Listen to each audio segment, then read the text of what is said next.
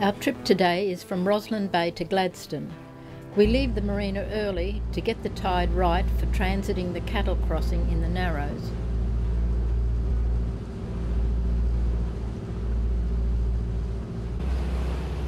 We left Keppel Bay Marina about half an hour ago. What a beautiful day, everything's right.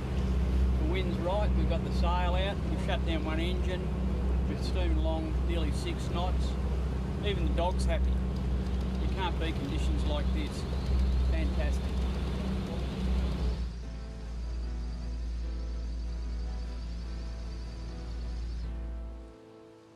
We like travelling through the Narrows. There is plenty to see and it is always calm. Timing high tide at the cattle crossing is of vital importance. You require a tide of 2 metres plus your draft to get through. Well, we've just come inside the Narrows and we're heading towards Gladstone.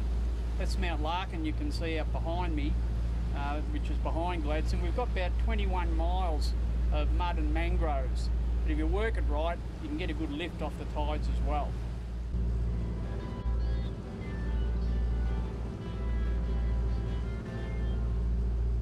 The deep water is well marked with beacons and leads.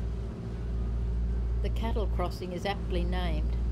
At low tide, cattle can be walked across the dry banks between the mainland and Curtis Island.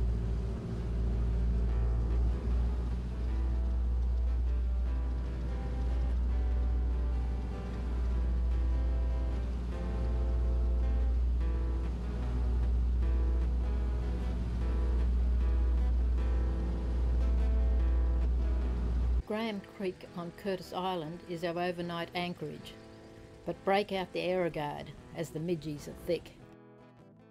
Next morning we cruise past the liquefied natural gas plant being constructed on Curtis Island.